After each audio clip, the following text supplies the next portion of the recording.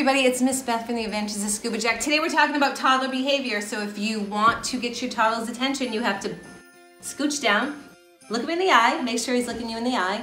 And the 3 ways kids learn is through consistency, repetition, and imitation. So if you want your child to read, you have to read every day to them. If you want them to remember things, you have to repeat it so it cements to the brain. And if you want them to behave, then you have to imitate good behavior.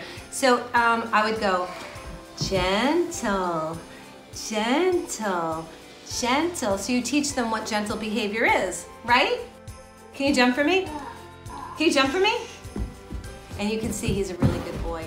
Thanks for stopping by. Visit us at www.adventuresofscubajack.com. See you soon. Hey everybody, it's Miss Beth from the Adventures of Scuba Jack. Please comment below and give us a thumbs up if you liked our video with activity book. See you soon.